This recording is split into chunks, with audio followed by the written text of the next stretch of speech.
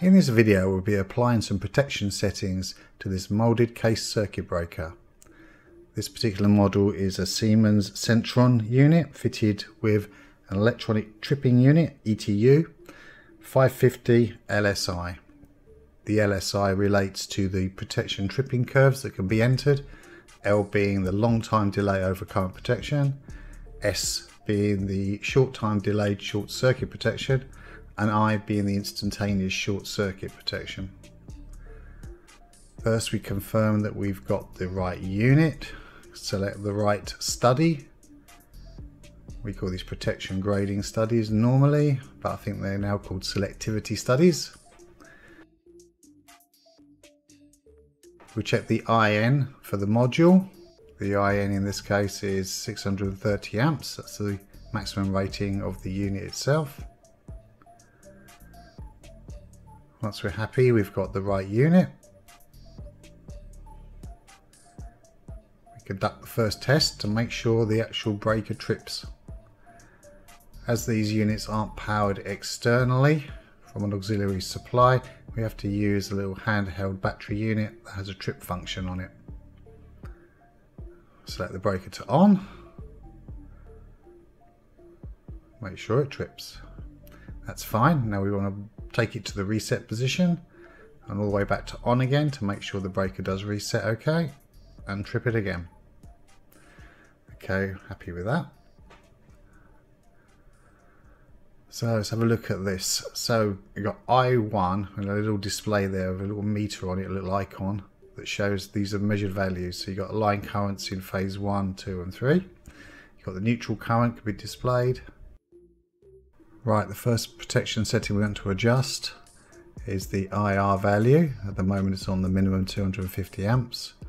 By pressing the OK button it brings up a little pencil symbol, and then we can edit this value by using the up and down arrows.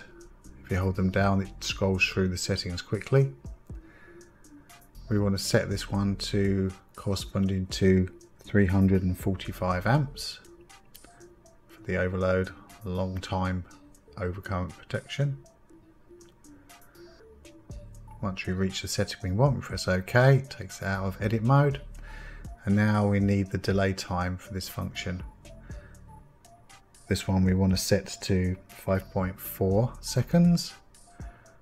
So again we press the OK button to enter edit mode, adjust the value, then press OK, take it out of edit mode. Next is the thermal memory. So we're moving on now to the short time delayed short circuit current protection. The first setting being ISD, which we want to set to 680 amps.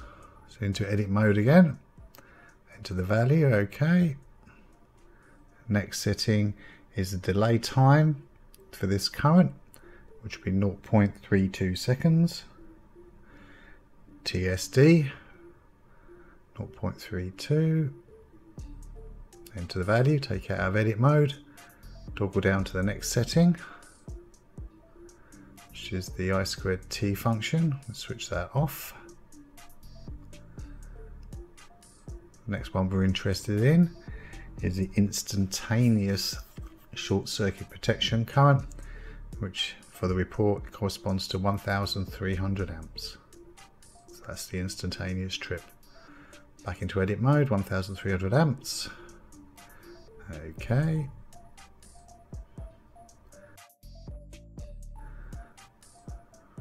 Just run through the settings we don't need and back to the first measurement figure. And that's it. That ETU now unit will now retain those values. Job done. I hope you found this video of interest. If you did, please subscribe to the channel and stay tuned for some more videos from the industrial electrical environment.